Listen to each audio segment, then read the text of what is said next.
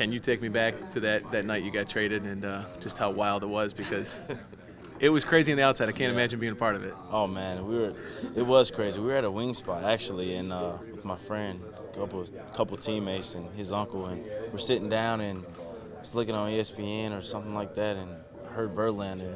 And I just, I picked up because it's Verlander, so I was wondering what was going on. I had heard rumors of him about getting traded, so I looked up there and my dad called me.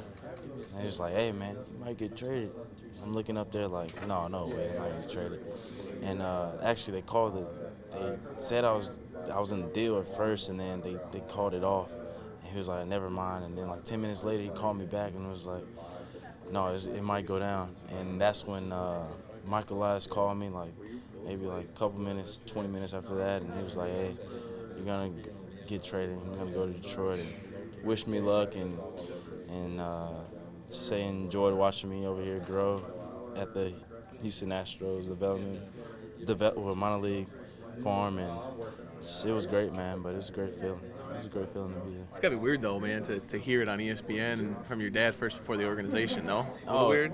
Yeah, it was kind of weird, man, because my dad has a feeling, because he's a baseball guy. I mean, kind of feeling things about what's about to go down or something like that, but it was a bittersweet feeling at first, but then I was like, man, I'm loving this right now, get over here and try to get the opportunity to play in the big leagues, because that's the ultimate goal, and to just keep going and working hard during the process is what I'm here to do. So I'm here to have fun, man, and play the game.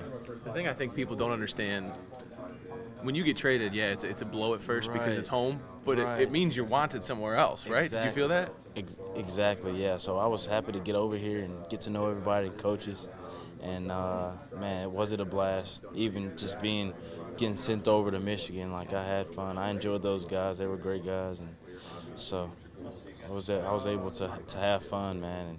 But that's the name of the game, you always want to have fun. So that's what I was looking forward to do, and then once I got on the field to play, it was just playing baseball, man. So do you look at the crew of young talent that they're putting together around you, all these trades and the pickups and the drafting, and think, man, when we all crack the major leagues, this could be dangerous. Yeah, man. I mean, all the players around us I think that they're good, man, and have a lot of potential to be really good at the big league level, man. And I'm excited I'm excited to see and be here and grow with them, and see what's going on. Like it's gonna be exciting, man. So I'm happy I'm looking forward to what's next, man. So. All right, well, Sports Illustrated put that cover out about the Astros, 2017 World Series champs. If you're writing in a front page like that, when are the Tigers world champs? Hey, man, that would be great.